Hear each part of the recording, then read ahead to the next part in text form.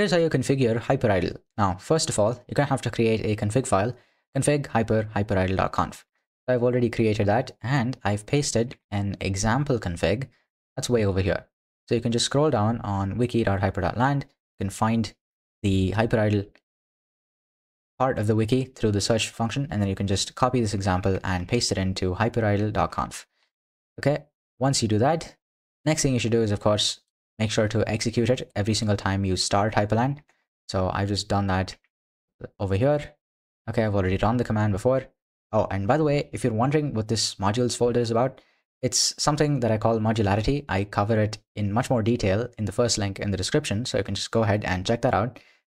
Okay, now here, I've just added in Hypridle as a command, which is the last one over here, along with, okay, I already had this, but anyway, that's that.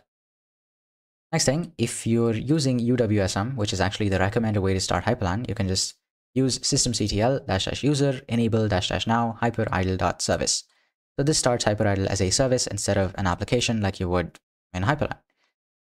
Now, there are a couple of variables to go through, so we'll just go through them all. They're pretty self-explanatory. The main part is actually this config. This example config has everything that we would need. It's kind of like a drop-in file. So you can just take this file, put it inside Hypridle, and you're good. You don't have to do much else. Right? And so, let's get started. Lock command, you don't have to worry about dbus here too much, right? It's basically saying lock command is a command to run when it's receiving a dbus lock event. Now, what is dbus?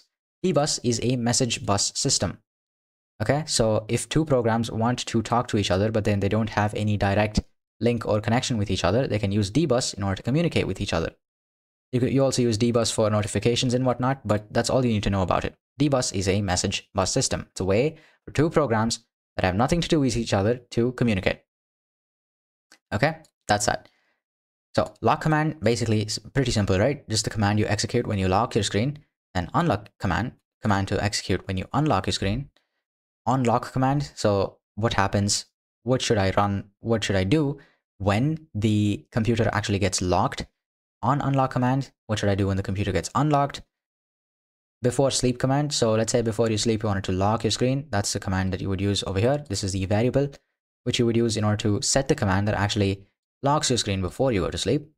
Then after sleep command is going to be what happens after I come out of sleep in terms of the computer. Well, after you come out of sleep, you're going to, of course, want to turn on the display, right? That's the command that we'll be using. Then we have ignore dbus inhibit, ignore system d inhibit, and ignore wayland inhibit. Now, idle inhibition is this really simple thing where your computer is just not allowed to sleep. You can kind of think of it as coffee. So if you've used pre-configured setups before, or if you've been on a desktop environment, okay, and you've been on something like GNOME, you should have seen something like a coffee icon that says idle inhibit or something like that, right? So it basically keeps your system awake for longer, prevents it from just turning off the display or going to sleep or stuff like that. It's basically inhibiting the idle behavior that's dictated by Hypridle. That's it. If you want to ignore inhibition, you basically want your computer to go to sleep despite any inhibit commands that are being sent. Okay, and that's that. Then we have inhibit sleep, which is sleep inhibition mode. We have 0, 1, 2, then 3, which are further described over here. Okay, so 3 makes your system wait until this session gets locked by a lock screen app. This is really good if you want a lot of security or if you're paranoid for whatever reason. To be honest, nobody can pretty much actually use your computer if you use a tiling window manager and you have unorthodox keybinds. Like let's say you for whatever reason, you start your terminal with super shift control alt T. Nobody's going to know how to do that. But anyway, in case you wanted to make sure that your screen got locked by a lock screen app right before you went to sleep, you can use 3. Okay, you can use 3 to make sure that that actually happens, and then the computer goes to sleep. Then we have 2, which is auto, which selects either 3 or 1, depending on whether Hypridle detects if you want to launch hyperlock before sleep. Okay, so that's what it is by default. And then we have 1, which makes the system wait until Hypridle launched this command. So either you want to wait until your session gets locked by any lock screen app, doesn't necessarily have to be hyperlock, it also could be swaylock, or with 1, you can just make the system wait until you run this command, which is before sleep command. That's it. And 0 just disables sleep inhibition entirely. Okay, that's that. And then we have listeners. Now, in Hypridle, listeners are actually the most fun part because here's why.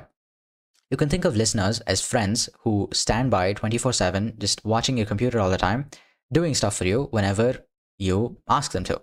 So let's say I have a listener which waits for 500 seconds. And let's say when I'm away from my computer, let's say I go to grab a coffee, 500 seconds later, my friend here, this listener, is just going to tell me, hey, you were idle. It's just going to send me a notification and it's going to say you were idle. So if I change the brightness, you see this notification right here, it's just going to send a notification that's telling me that I'm idle.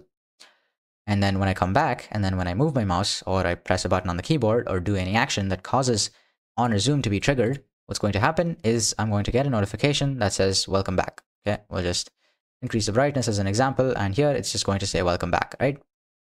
That's that. So listeners are your friends which stand by 24/7, just waiting to do stuff for you. That's it. Think about how nice listeners are. They're great all the time, right? Then every listener has a timeout in seconds. After idling for timeout seconds, on timeout will fire. Same thing for on resume when you're just basically using your computer. Then you have a couple of variables in the listener category as well. So you have timeout, which is the idle time in seconds. On timeout, what command should I execute? On resume, what command should I execute?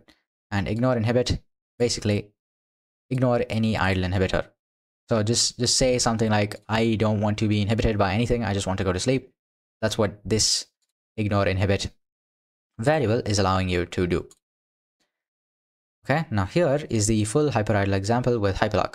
So let's zoom in so you can see it. Okay, great. Now we'll actually just go here so you can see it even better. Okay, awesome. Now, in general, we just have a bunch of commands before we actually get to the listener part. So I'll just go over those. Lock command. Now, what is this? What are these two pipes doing over here? And what is this syntax that you probably have never seen before? Well, it's a way for avoiding starting multiple hyperlock instances, right? Let's say you already have hyperlock running, but you don't want to, of course, start more lock screens. Last thing you want is multiple lock screens where you have to type your password 50 different times in order to get through it. Sounds like a nightmare, right? You don't want that, which is why you check whether hyperlock is already running, and if that fails, okay, these two pipes, whenever you see them in a shell context, like this context, for example, is a shell context because you're executing a command, right? So whenever you see these two ones, it basically means if this command fails, then you're going to execute this command. So if PID of hyperlock fails, you're going to execute hyperlock. Now, if I run PID of hyperlock, it's not going to give me any output, but it's going to give me a exit signal that's different from 0. So what it's going to do is give me this red arrow looking thing over here, which basically means that the command failed. And so if the command did fail, then you're going to execute hyperlock.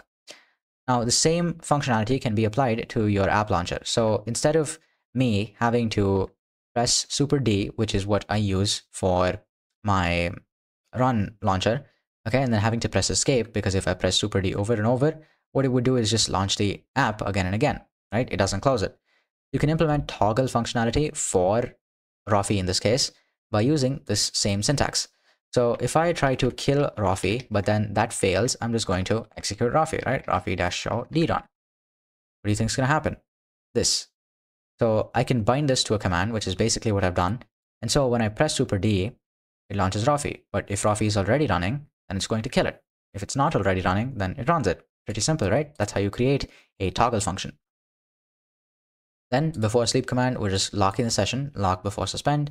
After sleep command, you're going to turn on the display automatically without having to press a key twice to turn on the display. That's what I was talking about earlier. Then we have a couple more listeners, pretty simple. So 2.5 minutes, what are we going to do? Here on timeout, we're just going to decrease the brightness to the minimum possible so that we can get a bunch of energy savings, and we can also get a little warning that stuff's actually starting to go idle. And then on resume, when we get back, we're just going to restore the brightness. Same thing for keyboard backlight, just reduce the brightness if timed out, and if resumed, then you're going to restore the brightness. For this one, for 5 minutes, you're going to lock the session, okay? For 5.5 minutes, like 30 seconds later, you're going to turn off the display.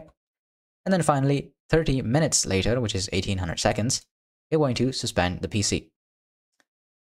And that should pretty much be it. That's how you use Hypridle to get desktop environment level idling in Hyprland, which is a Wayland compositor. If you want to know how to make a custom theme switcher like this, which allows you to change the theme whenever you want, gives you this beautiful gradient over here, along with knowing how to make waybar configs like this, custom, wallpapers and whatnot like this one, logout menus like this, lock screens like the one that you saw earlier, like this basically, and a hell of a lot more, go ahead and click the first link in the description. I show you exactly how to do this step by step so that you don't have to touch another YouTube tutorial in your life again. The amount of effort and the amount of time that I've put into this to make sure that you get the best possible experience ever is simply insane. I spent 2 hours working on this thing every single day without quitting, okay? Just so that you could get this setup right over here. And you're not just getting it because I'm not just giving you a fish, because if you give a man a fish, you feed him for a day. If you teach a man to fish, you feed him for a lifetime, right? Or a woman for that matter. I teach you how to fish for a lifetime so you can make setups that you actually enjoy working at and enjoy being more productive and enjoy getting more stuff done. So if you're into that and if you want to make a setup in which you're hella productive, you get a lot more done, and all while looking as best as it can, go ahead and click the first link in the description. If you liked it, hit like. If you loved it and want to see more like this in your feed, hit subscribe, and I will see you next time. Stay rising.